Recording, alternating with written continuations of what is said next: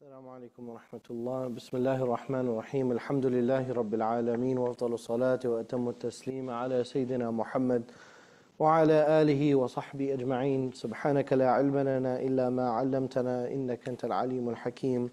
اللهم انشر علينا رحمتك وأنزل علينا حكمتك يا ذا الجلال والإكرام. It's been a very busy week. I know we're receiving the guests of Allah coming back from the Hajj journey. May Allah grant them a Hajj Mabrur and accept from them.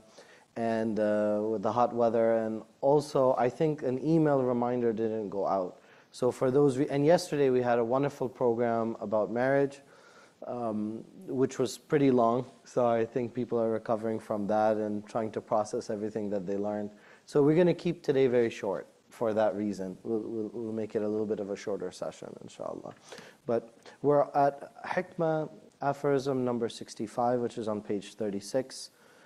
خف من وجود إحسانه إليك وداوم إساءتك معه أن يكون ذلك استدراجا لك. And then he quotes from Surah Al-A'raf, سنستدرجهم من حيث لا يعلمون. Be fearful when he is continually kind to you, and you are continually disobedient to him. This could be a form of step-by-step ruining. We will cause them to ruin step-by-step. سَنَسْتَدْرِجُهُمْ, that we will cause them to ruin step-by-step. مِنْ حَيْثُ لَا يَعْلَمُونَ, from whence they did not know. So this begins with the word khaf. Fear, which is a fi'al amr, and it's translated be fearful, which has the same meaning. And what's mentioned here, before we get to the reason, is that this process, the transition is going to happen istidrajan. It's going to happen not suddenly, you're not going to wake up one day, but it's going to be daraja after daraja after daraja. There's going to be degree after degree after degree. So you're going to be led gradually. You're going to be lured into destruction. It's going to happen without you even realizing it. And then the ayah that's mentioned, of course, is for the disbelievers, سَنَسْتَدْرِجُهُمْ, that we will cause them to ruin.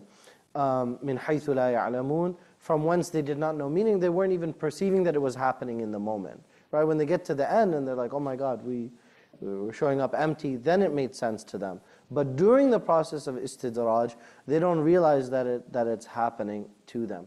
Now why could that also happen because that happens to someone that's in a deep ghafla, somebody who's really heedless, who's clueless, who doesn't even know, doesn't have any purpose to their life. So of course, they don't perceive it because they're blind, right? But how could it be that the spiritual wayfarer, the one who is Muslim, the one who is seeking guidance, the one that's trying, at the fringes but struggling, how could that person be led astray? That's what doesn't seem to make sense. And why should that person be fearful? The reason is because you can be lulled into a false sense of security, that everything is fine, everything is great. So for example, you purchase a house, you do all the statistics, you see, okay, crime is really low, everything is fine, so I can be really lax. So then you don't lock your doors. Meanwhile, somebody's watching you leave the house and not lock your door. And it just so happens that because you are lax, that actually causes you to be robbed. Whereas if you had locked your door, if you were more vigilant, and you hadn't checked the statistics, and you didn't keep saying, oh, this is a super safe neighborhood, it wouldn't have happened, right? So by being complacent, you actually invite that ruination, and then you end up being astray. Now, what is the cause for that? Why does that happen? Why can somebody fall into that process? Because of two things that are happening. Number one, min wujudi ihsanihi ilayk. Because Allah is continually good to you.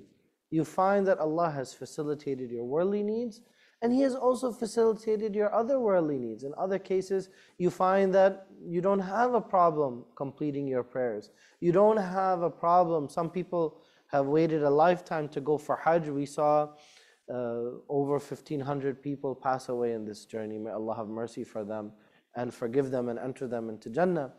The exact statistics are unknown because some of it is due to cardiac arrest. But let's say 1,500 for the sake of discussion that have died from heat stroke. Now, I'm not saying that the authorities did not try their best. I think they did try to mitigate that, but could it be done better? Yeah, I mean, of course. It's a long conversation about whether it can be done better, but the fact remains that people are so desperate, right? In particular, there are hundreds of people from Egypt who spent thousands of dollars in order to perform the Hajj that were unauthorized through brokers. And that was one of the reasons, not the full reason, for some of the numbers. But it shows that the difficulty and hardship that people go through putting their life at stake just in order to, which by the way, we're not encouraging people to do, because Allah said, "Man istata'a ilayhi sabila," whoever is able. And normally sometimes we say, why is it so general? Alhamdulillah, the generality is a mercy for us, because we can't anticipate everything in the future. Right? Maybe in the future we can teleport, Star Trek style. So then we don't have to worry about transportation, but maybe due to global warming, it's going to be 60 degrees Celsius. I don't know. I mean, your guess is the way that the planet is going. I mean, it seems within the realm of possibility. So we ask Allah for al-afiyah and well-being. So because Allah has made these things easy, so you start to become complacent, that I can take it for granted. And number two is dawami isa'atik. So asa'a is to do bad, right? Sayya is something bad. Asa'a ahsana. So asa'a means to do something wrong. When you are continually wrong, meaning you are in a state of disobedience, ma'asiyah. When you are disobeying Allah subhanahu wa ta'ala, then when these two things are happening and joined together, أن يكون ذلك استدراجا لك. This could be a form of step-by-step ruining. This is an excellent translation because Dr. Tariq has really simplified the causal element here, alhamdulillah. So you should fear the continuous presence of the Almighty's generosity despite your continued doing wrongdoings and abandoning His orders, because this could be a form of luring you and leading you so He seizes you suddenly to punishment, right? سَنَسْتَدْرِجُهُمْ. Now in the commentary of Ibn Ajib, it's mentioned that you should fear being drawn and led on by blessings. And this fear is a sign and a characteristic of the muttaqun, of the pious believers. The absence of fear with continued wrongdoing is a characteristic of the kafirin. So whenever you find some of the pious people, this has been 1,000%, 100% my experience, that when I meet righteous people and you say that, oh, you look like a very righteous person, they will never agree to that. They said, no, we are only trying our best to show gratitude to Allah. ذَلِكَ الْفَضْلُ مِنَ اللَّهِ. They said, this is the fadl from Allah. You find somebody, they recite well, and you say, MashaAllah, you have a great gift from Allah subhanahu wa ta'ala. Then they say, this gift is from Allah, not from me. Right? This is the nature of taqwa, is that they fear to attribute any of that to themselves, because they might be responsible for that. And so we find from the righteous people that the blessings, they don't lead them to be complacent. Rather, they become more fearful, because they say, wait a minute, Allah has given me more rooms in my house than people that live here. More than what we need. If each person took a room, they would have their own room. Many of us growing up, that was a foreign concept. Most of the houses they had, other than the master bedroom, how many rooms were there in the house? In America, I'm talking about, I'm not talking about other countries. How many rooms did houses have in America? There was only one kind of house. It was a 3-bedroom house. That was the normal house in America. Why 3? Well, one is the master, so let's cross that out. Now it leaves 2. Why 2 bedrooms? 2 kids, but people used to have, the average in America was 3 point something. It was almost 3.5. In America, having 4 kids was normal, 3 kids was normal, 2 was almost unheard of. And if you go to the rural areas, forget about it. 5, 6, and beyond, right? It's like Little House on the Prairie style. But why two? Why did the houses have two? Because how many genders are there? There's boys and girls. That was it. All the boys stayed in one room and girls stayed in the other room, and we had bunk beds. In other countries, they don't even have bunk beds. They would just sleep all next to each other. Whereas in America, it's a little bit better, so they have bunk beds. But normally, but we are in na'im. We are in a state of bliss and ease that we have facilitated for our families. Most of us and those that are struggling, we ask Allah to make easy for them.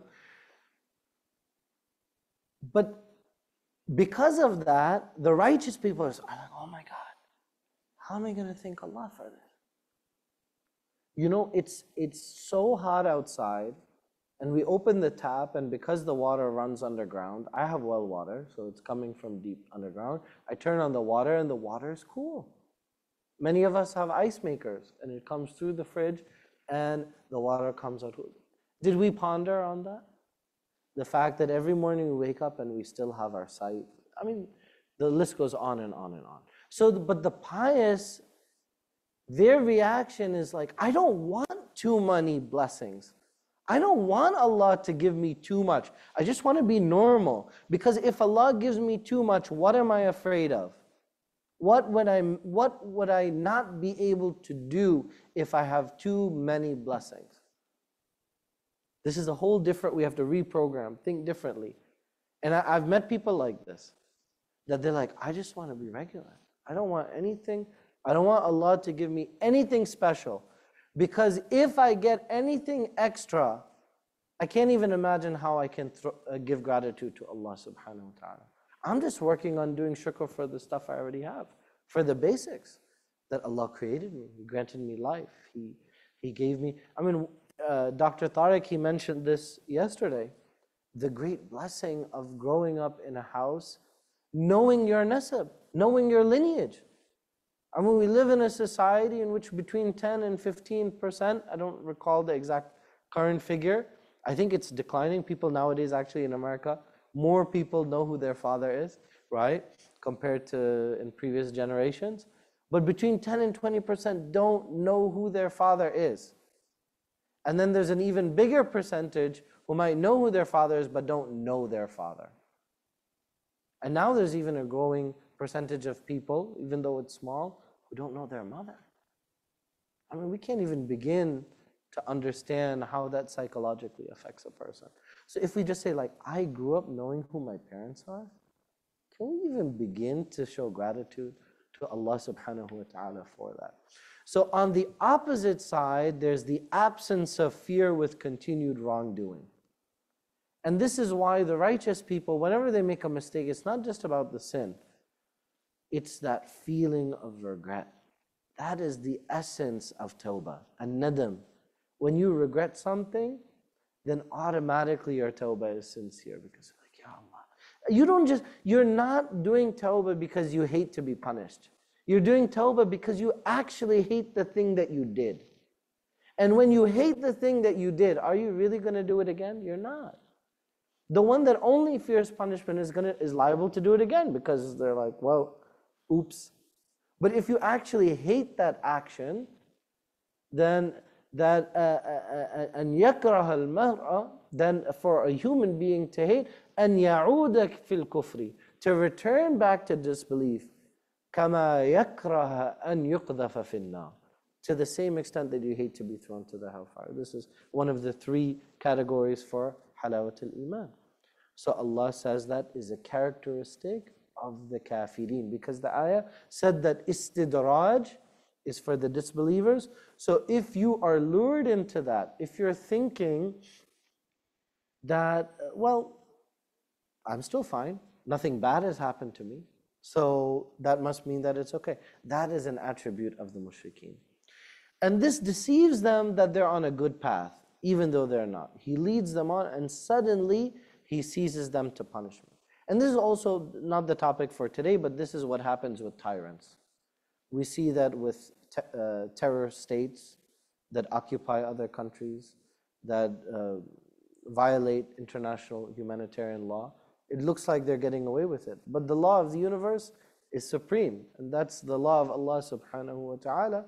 And so we know, of course, it can last for some period, but it won't last forever. And similarly, on the individual level, there are tyrants. Fir'aun, نُمَتِّعُهُمْ قَلِيلًا, we'll give them a little bit of respite.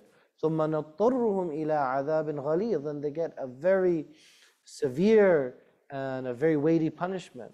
Right? So they get deceived and suddenly He seizes them. Then Allah says, فَلَمَّا نَسُوا مَا ذُكِّرُوا بِهِ. Right? And then Allah says, فَتَحْنَا عَلَيْهِمْ أَبْوَابَ كُلِّ شَيْءٍ. So what it means that Allah says that when you forgot of what they were reminded, meaning by disobeying, we opened to them the gates of all things. Wait a minute.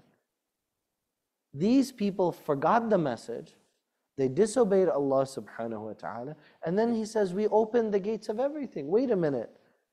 Why are they getting all the good stuff and what about us? We're trying our best to do the right thing. Until when they rejoiced about what they have been given from the worldly pleasantries, that they didn't offer thanks, then Allah subhanahu wa ta'ala says, حَتَّى إِذَا فَرِحُوا بِمَا أُوتُوا, right? أَخَذْنَاهُمْ بَغْتَةً فَإِذَا هُمْ مُبْلِسُونَ. That we seized them suddenly and they were confounded. They were despairing of the Lord's mercy. Okay? So it was said about the ayah that we just talked about, that what it means is that we give them blessings. Allah, as a punishment to them, He gives them. So sometimes when Allah gives you, He could be taking. And sometimes He could be taking, but in that is Ayn al-Ata. He could be actually giving you. Because with those blessings, He's making them forget to thank them because they get too secure. They get too comfortable with the blessings, right? So they get used to dawam al-ni'am. We ask Allah subhanahu wa ta'ala for dawam al-ni'am, that Allah will continue the blessings. But when people start out denying that it comes from Allah, then they get very secured and they become veiled from al-wahib. They become veiled from the benefactor, the al-mun'im. So they see the ni'mah, they see the gift, but they don't see al-mun'im. They don't see the benefactor.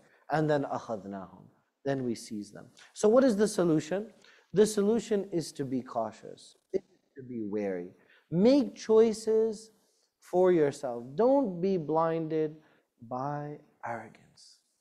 Even signs, you might get signs in your life that Allah has given you from many of His blessings. You ask Him for things, du'as are answered. You hope for things, Allah fulfills your hopes. And those that are listening and they might be laughing, they might be like, that's not, please can I have that life? Because that's not my life at all. You know, some of you listening, you might be in crisis mode.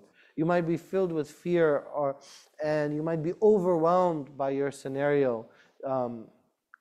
Only Allah knows, you know, what your condition is. But the believer, even if they're going through all that blessings, they're balanced.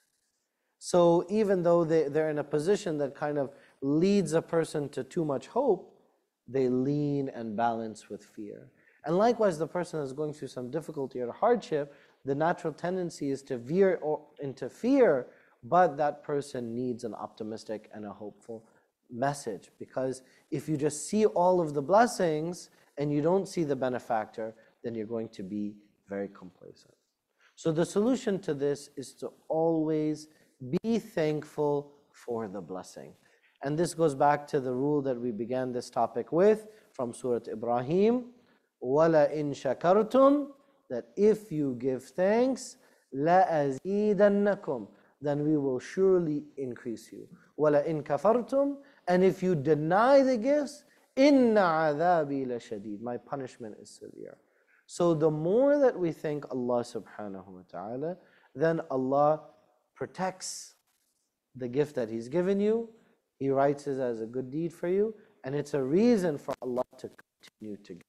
Because Allah is shakur. So if Allah is appreciative, then did we ponder that Allah appreciates our gratitude?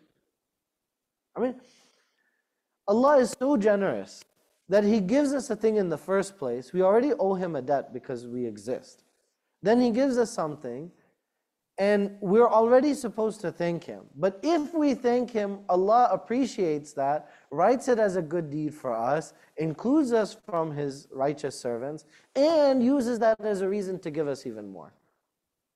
So He gives us credit for something which is mandatory anyway. Isn't that just like the Maghrib Salah we're going to do? Are we required to pray Maghrib? We are. It's mandatory. Did you ever think how generous Allah is? Isn't it crazy that we get rewarded for our prayers? Think about it. I mean, these are like the required actions, right? It's like when you take a course in university, what's the maximum score? It's usually 100. What do you start out with? Right? You have to earn. I mean, some people, you start with 100 and then you lose points. Others you have to earn. But basically, every assignment is allotted a certain amount. So let's say, as many of you know, I'm an adjunct professor at the Islamic seminary. So grading time is always tricky, right? Because you're trying to figure out, okay, class participation, how much, let's say that's 20, then the response papers, certain amount, then you have a final research paper presentation. So let's say it's 40 points, right? So 40 is the maximum that you're allotted to get. But you don't get extra beyond what has been allocated. So when you think about doing the fard prayer, it's not only that you're checking off the box. Allah subhanahu wa ta'ala is giving you reward that's beyond and extra what has been allocated for that. And this is from Allah's giving, and this is from Allah's generosity towards us. He is Al-Kareem, He is Al-Wahhab, He is Al-Mun'im. So when we think of Allah subhanahu wa ta'ala, when we show gratitude to Him, we should always reflect on the reality that we are thanking the one whose giving has no limits. So we say, Ya Allah, O Allah, that La mani'a lima tu'ati. There is no one that can prevent you from giving, or there is no limitation to that which you can give. وَلَا مُعْطِيَ لِمَا مَنَعَتْ. And if you have restricted something, there's no one that can give that. If you close the door, that's it. That's the end. No one can give you that, right?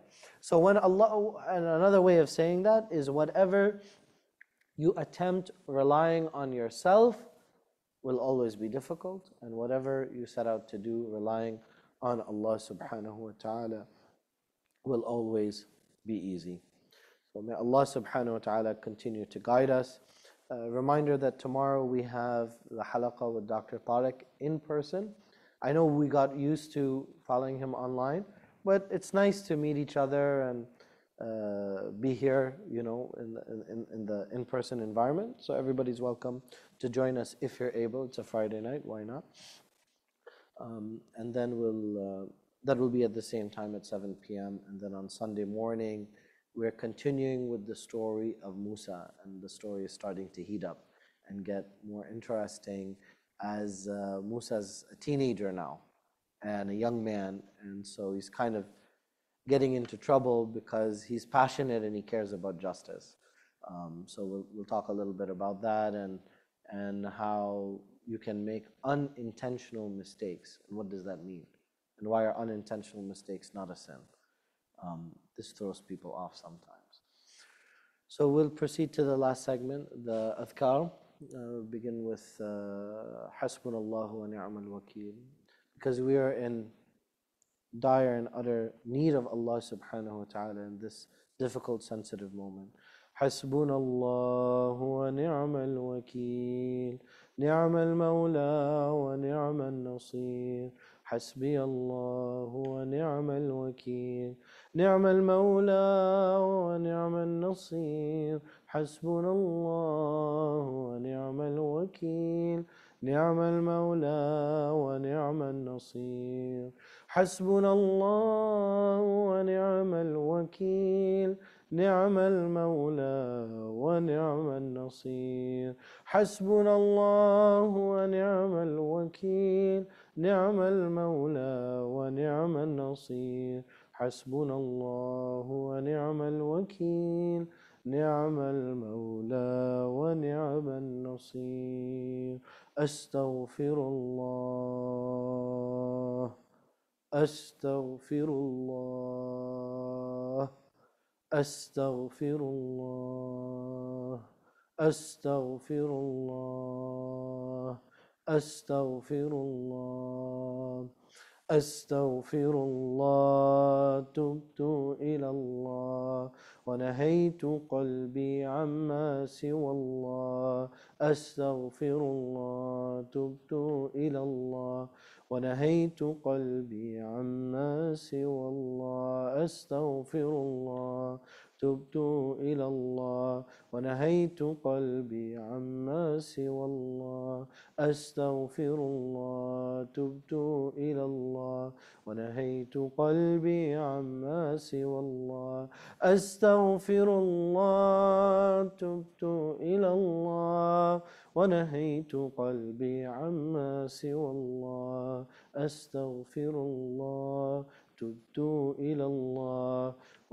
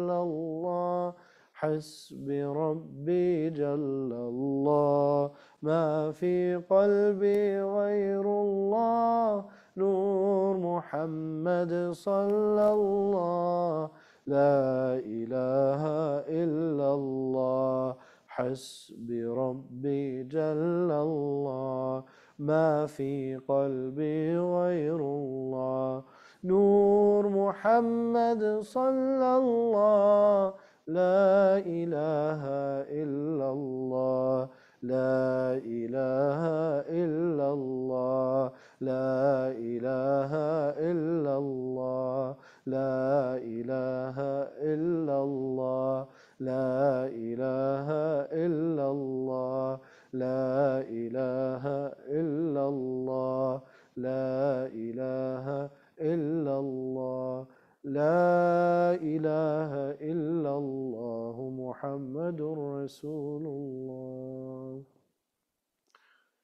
If there are any questions, we can take them. I know we just spoke about gratitude, so there may not be. That's something that's always fresh in our minds. If there are any questions, we'll be happy to take them.